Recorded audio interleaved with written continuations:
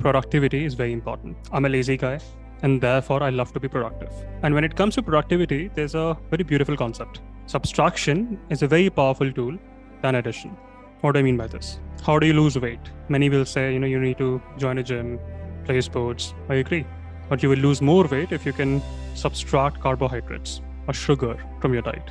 You will be more productive if you can subtract social media from your life rather than adding new books in your library. Similarly, you will lead a much happier life, much calmer life if you can subtract greed, envy, pride, gluttony from your life. I truly believe that subtracting bad habits from your life much more practical than adding good habits in your life.